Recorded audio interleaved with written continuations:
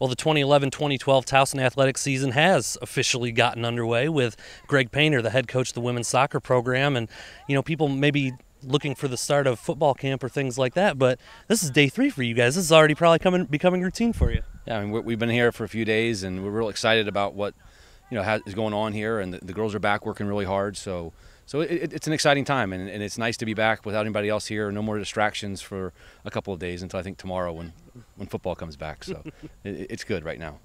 To be that program that is the first out of the gates every year in terms of practice and everything, do you feel like it can maybe be a little bit of an opportunity for you guys to really set the tone for the year?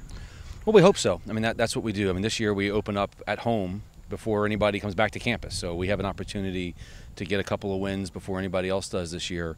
And that's obviously a real good challenge, and it's also a responsibility that we take seriously to try to get us off to a good start within the athletic department this year. These first few days of camp are obviously, like you mentioned, some fitness testing, things like that, getting the legs going again. How do you feel about these first few days of camp and how the girls have responded? Good. I mean, they worked hard over the summer, and that's what we hope for every year. And we've got a couple of nagging injuries that are going to take a little bit of time to kind of heal, but that's typical this time of year. And we're real excited about what's going on. The girls are very focused, and they have their goals set for this year, and we're working hard as a collective group to achieve those goals. At the same time, it's obviously a first opportunity for a group of newcomers to hit the field here and get their first taste of what a college soccer practice is like and be part of a college soccer program. How do you feel like they'll adjust as the days go by?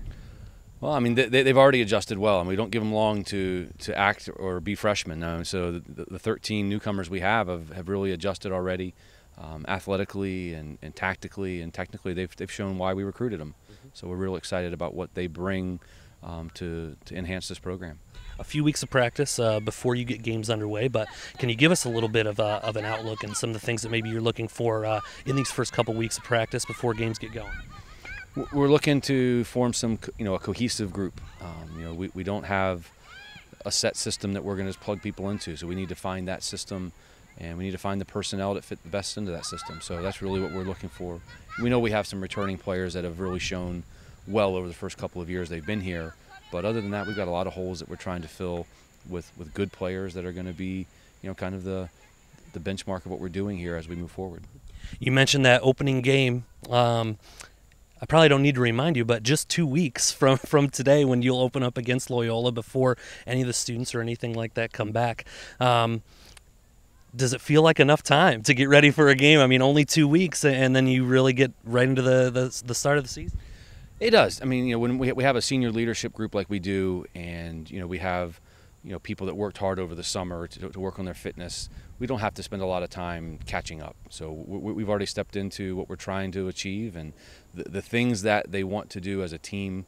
We've already set those goals, and it takes every day. We try to get better, and we feel like we're doing that right now. So that's what we're trying to do in preparation for August 20th. Coach, I'm sure we'll be checking in with you multiple times before the start of the season and then throughout the season as well. But good luck these first couple weeks. Thank you so much.